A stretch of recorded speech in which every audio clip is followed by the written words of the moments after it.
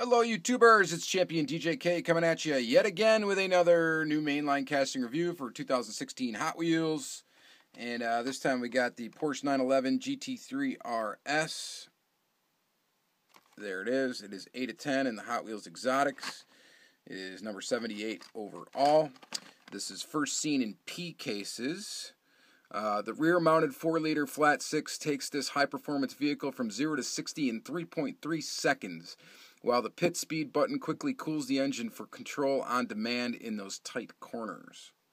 So there it is. Birthplace in Germany, of course, 2016. Let's take it out. So here is your Porsche.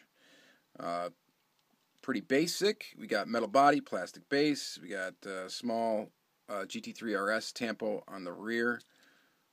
Small Porsche emblem on the hood. We got lensed headlamps that are part of the windshield piece. Pretty basic wheels. Just a nice looking, basic casting. Let's go ahead and take a look at the tampo work real quick, real close. There's your GT3 RS. Pretty neat. And let's take a look at the front here. There's your Porsche logo. There's your headlamp. Pretty cool. And that's all we're going to look at real close on that one.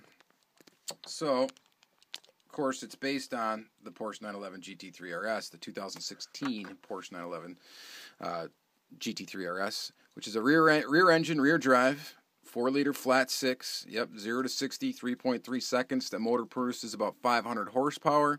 Top speed for this vehicle is about 193 miles an hour. Pretty interesting about this too is it's got rear axle steering.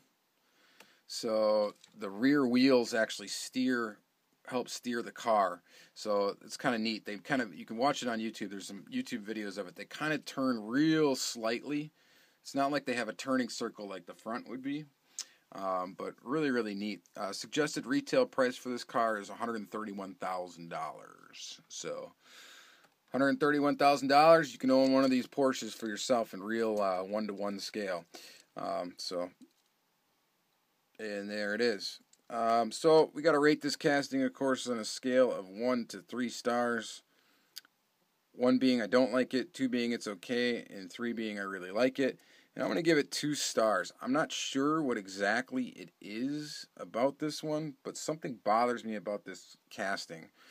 Almost like it looks a little squished maybe and not as long as it should be. I don't know. There's something weird about it. When you take a look at this car, and then you take a look at the side of this one, maybe I'm nuts, but I think there's something about the sloping back doesn't slope as much as it should, or seems too short maybe. I don't know. Something is weird about it, and it kind of bothers me, and I'm not sure what it is exactly, but...